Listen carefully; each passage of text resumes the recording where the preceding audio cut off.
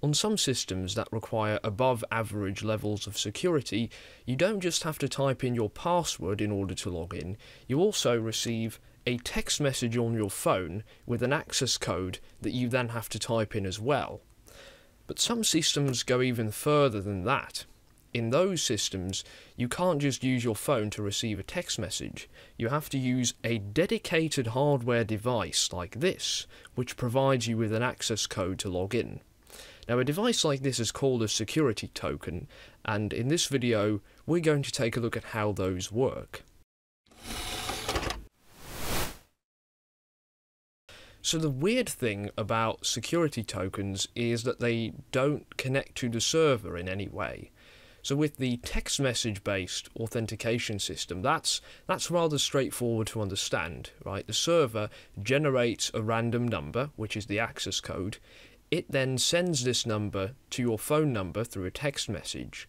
You take this number, you type it in, you press enter, the number gets sent over to the server, and if the number matches the original number that the server generated, then the server knows this person has his phone, because otherwise he wouldn't be able to receive the text message with the number in it. The problem with the security token based system is that the security token has no way of communicating with the server.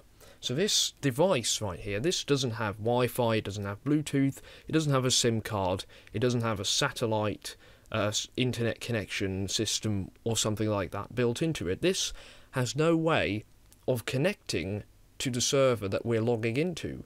So then how does it know the right access code for us to log in? The answer to that depends on what kind of security token we're talking about. The first kind of security token that you'll find is the static password security token, and I think that this device shouldn't even be called a security token. So this type of security token simply contains a password in its memory somewhere, and it simply knows this password, and it's always the same password. So this kind of security token is the equivalent of a password written down on a piece of paper. There is nothing special about this device, okay? It simply knows a second password. So you type in your own password when you're logging in, the server will say, oh great, that's the right password. Now please fill in the code from the access token or the security token. And that code is always the same. So this kind of security token is simply a memory device that knows a password.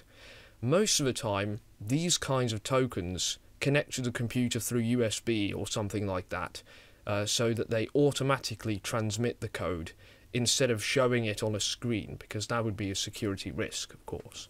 The second kind of security token uses a clock. Okay, so this is a rather interesting system. This security token has a couple of features built into it. First of all, it has a microprocessor that is capable of performing cryptographic operations.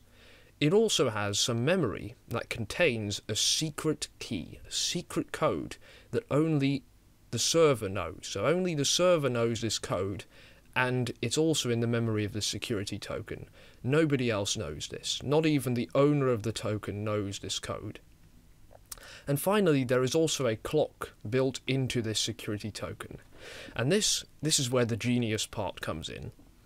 When this system is initially set up, the clock of the server is synchronized with the clock of the security token. So their clocks are synchronized and they start counting up from that point on. And most of the time they start counting how many 30-second blocks have gone by. But for this video, let's say, to keep things simple, they're counting how many minutes have gone by since these clocks were synchronized. So you have to imagine we have these two clocks. We have a clock in the server and a clock in the token. We synchronize them, and from that point on, these two clocks start counting how many minutes have gone by since we synchronized them. Now what happens when you're trying to log in is the following. You type in your normal password, you press enter, the server says, okay, that's correct. Now what the server will do is it will take the current value of its clock, so how many minutes have gone by since the moment of synchronization. It'll take that value. It'll also take its secret key that nobody knows, it'll combine these two values. It produces a hash of the value of its clock at this moment, because the value of its clock is changing every minute, of course, combined with the value that is the secret key. And this hash can't be reversed, right? So hashing is a one-way process. You can't undo hashing. So that'll produce a certain hash, a certain random-looking pile of garbage. Then the server will simplify this hash into an 8-digit code, for example. At the same time, the user who's trying to log into the server will press the button on their security token, and the security token does exactly the same thing as the server. It takes the current value of its clock and the secret key it knows, it combines those, it hashes them, and then it simplifies the hash into an 8-digit code. This code then appears on the screen of the security token, and the user can type it into the website, for example. The user presses enter, the code is sent to the server, and the server compares it to the code that it generated itself.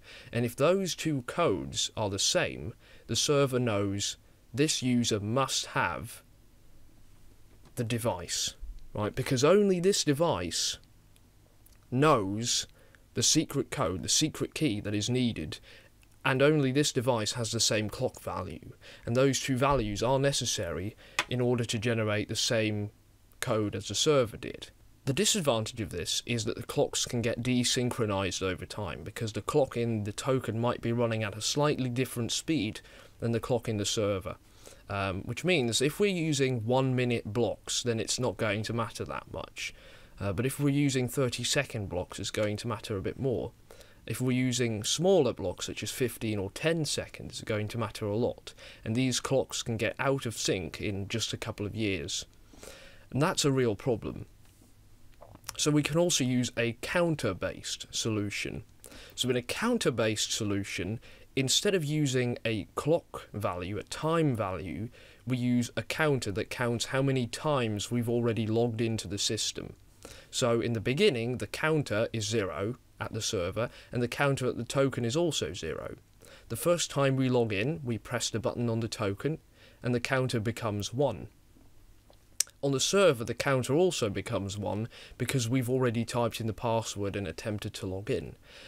So if we're logging in for the 26th time, well then, the counter is also going to be 26 on the token and on the server. So in this case, we're not counting how many minutes have gone by since these clocks were synchronized.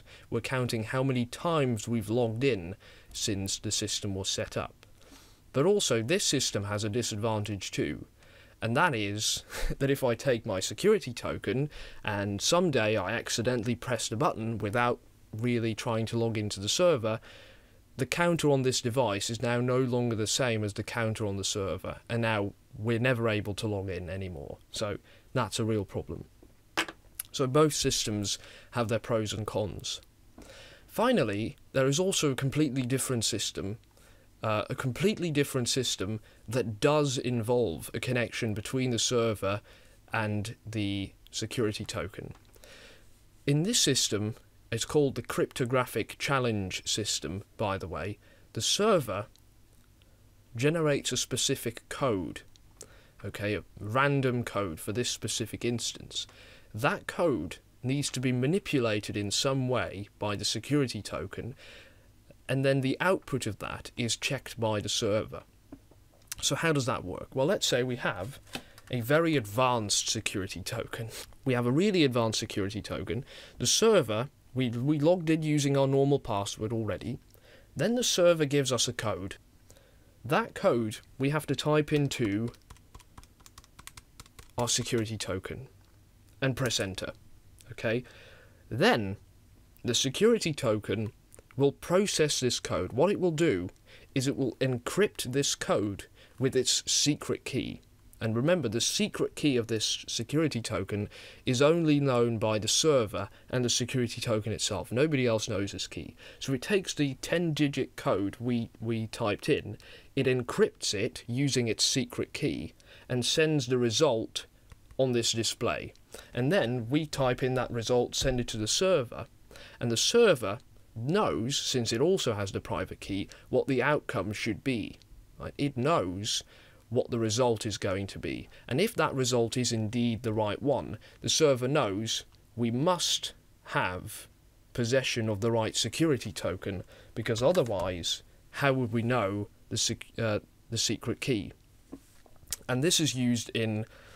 So in this example, that was really inconvenient, where we had the code on the screen, we had to type it into a device, the device gave us a code back, and we had to type in the code again on the screen. So usually this is used in systems where the security token can already communicate directly with the computer anyway. So the security token will simply plug into the PC using a USB cable, and then the server's randomly generated code is automatically transferred into the device, and then it can also automatically transfer its result back to the server without the user having to type in all this nonsense. A great example of cryptographic challenge-based system are smart cards. And a good example of a smart card is a bank card. That little chip you see on a bank card is actually a full-fledged computer, really. And it's able to receive a cryptographic challenge from the bank, perform a certain operation, and return a certain result. And then the bank is able to determine if it was really the right card. Well, anyway, that is some more information on security tokens, and also smart cards for that matter. I hope you've enjoyed this video, and of course, thank you for watching.